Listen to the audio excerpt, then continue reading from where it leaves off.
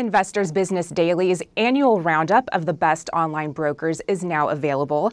And joining me today to talk about Charles Schwab is Barry Metzger. Barry is the Senior Vice President of Trading and Education at Charles Schwab. Barry, thanks so much for joining us today. Since the early days, Schwab's mission has centered on making investing accessible to everyday investors. How does that early vision currently impact the overall strategy? Well, it really embodies everything that we do at Schwab. We have a see through client's eyes approach really to everything that we do in all of our decisions, whether it's impacting our trading clients or clients that meet with a financial consultant or clients that meet with registered investment advisors, really putting the clients first on all of our decisions, from removing barriers to entry to making things more simple from a digital perspective, to rolling out new enhancements and new tools and new innovations to improve the overall client experience. It's really been in our DNA since the very beginning and the founding of this firm by Chuck Schwab, and continues to this very day. Now, you talked about lowering barriers to entry, and based on our survey, low commission fees were a top priority among investors. And now, because there is a level playing field, thanks in part to moves that Schwab has made with zero commission fees, how do you feel this is changing the way you compete in the marketplace? Well, we certainly took a big step forward in 2019. It was really a monumental move and part of an evolution to bring commissions down to zero. And it's really been our approach. Whether you have $100 or $1 million, everyone should have access to the great tools and services offered at Schwab.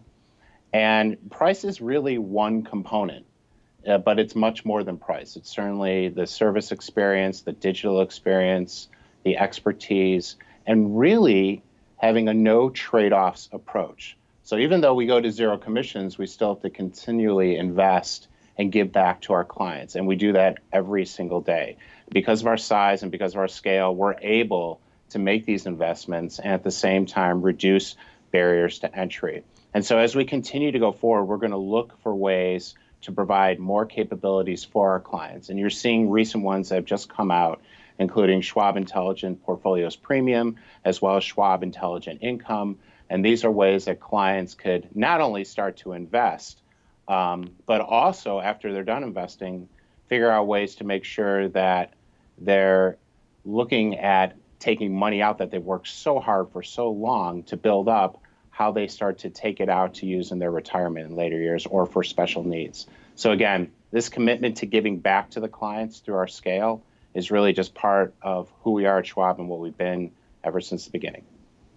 Right, and is this, no trade-off approach and this focus on customer service, is that the strategy for then not only gaining these new customers, but then retaining the ones that you have? Yeah, it's a great point. I mean, you want to get clients, but you also want to retain them. It goes beyond customer service. I do think it's truly about digital innovation, making things more simple for clients. I mean, after all, we are moving in more of a mobile and digital world.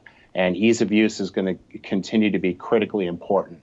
Where it used to take a client have to fill out paper applications to now digital applications to now to be able to do it one click or to be able to do it through a face login recognition, making things easier so clients do not have to get caught in administrative issues, but really focus on their needs and their needs to save and invest and meet their financial goals.